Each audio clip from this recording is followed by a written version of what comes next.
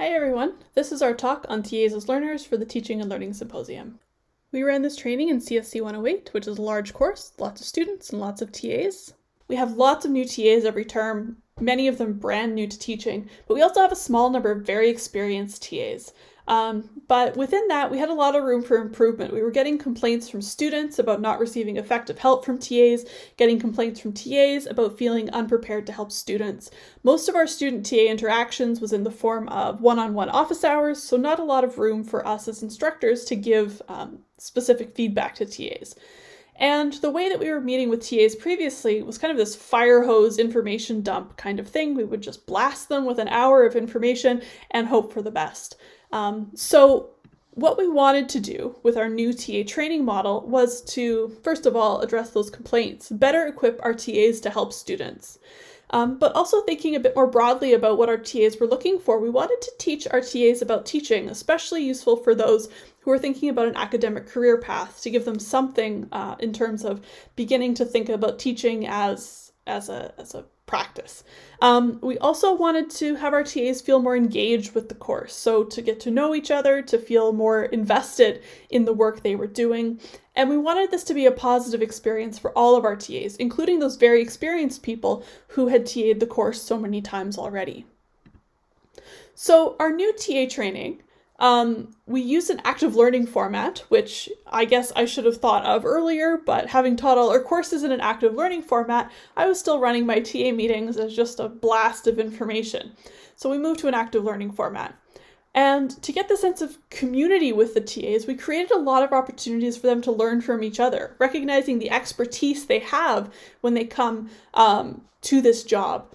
We also focused on what did they really need to know? What were the principles that would help them do good teaching versus trying to just tell them all this stuff without really motivating it for them. And a big theme through our training was that they were learning about teaching. So we told them explicitly that we did not expect them to know all the answers. We knew they were new to this. All we expected was that they ask if they weren't sure. Some of the elements of our TA training that were really important were reflection on past teaching and learning experiences. So this was a big one here. We had a lot of new teachers, but they were all very experienced learners. So they came with a lot of past learning experiences that we could draw from in terms of having them think about their work as teachers. We also wanted to introduce pedagogical terms and concepts to get them thinking about it in their TA work, but also to help them if they went on to do further teaching in their careers. We had some structured prep work, so activities that were designed to prepare them to come to the meeting and be productive. And all of this had small group discussion, and we always provided them with a little extra time in this discussion to let them get a little off topic, to give them time to get to know each other, to ask questions about what would you do in this case from their office hours, whatever they needed to talk about with their peers. And one other thing we had to address here that's more computer science specific is about who can learn to program. So we have some misconceptions that come along with our course.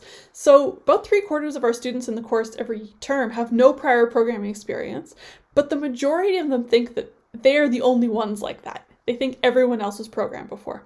And actually, it turned out that even our TAs thought all of our students would have prior programming experience, despite this course being explicitly for beginners. And with this, the students, the TAs, some of the instructors, everyone, it seems, has some misconceptions of what a computer scientist looks like.